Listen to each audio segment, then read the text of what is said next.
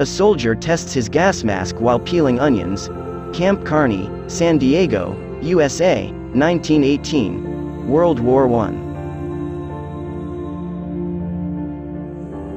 This colorized photo shows the Montparnasse derailment that occurred on the 22nd of October 1895 in Paris. With the train several minutes late and the driver trying to make up for lost time, it entered the station too fast and the train's air brake failed to stop it. Kaiser Franz Joseph I portrayed as a hunter, with a mountain stick under a chandelier, Schönbrunn Palace, 1910.